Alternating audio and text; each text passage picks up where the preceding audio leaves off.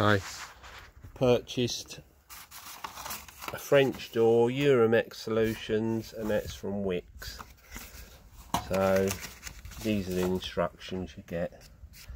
Now I didn't find them that helpful, so it's a bit of trial and error for me.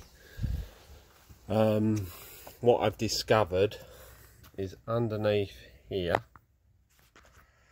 the main hinge there, you've got one there, ignore that one. You want the one to the rear, right, it's a 5mm, and if you adjust that clockwise, that raises these up like that, so then in turn that raise the door that way up, right. If it's hitting on the obviously the bottom there and you need to raise it up, you're going to have to do that with all of them. So you can even mark it with a little bit of pencil to see where you had it. The other thing is, if you want to adjust the door, so on the door jamb, as you go like that and it's hitting as that is now, can you see that? Right, so obviously I'm going to have to adjust the door here. You've got a cover plate there, right, and inside there's 2 Phillips screws. To take them out, they won't fall out, but to pull them out like that, undo them, and you've got your plate here, and that slides. Either get a little rubber mallet and hit that like that, that slides open. Right, let me show you quickly here, if you see it moving.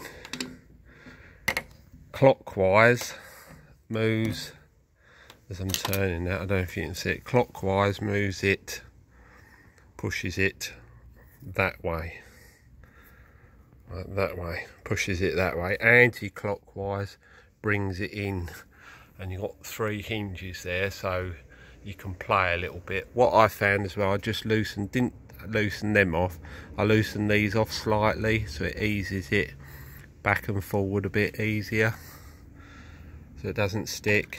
So yeah, there's your adjustment. Probably spend a day just adjusting this, because it is a bit of a nightmare. But there you go.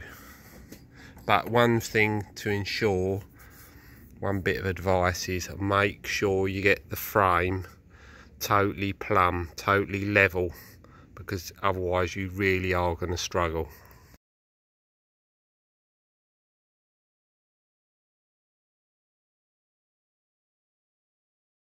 Remember, clockwise, 5mm Allen key, clockwise raises the door upwards, and you will need to do that on all 3 hinges equally.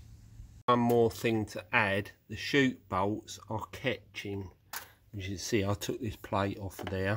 You can adjust these, look, watch, like that, and that moves all around.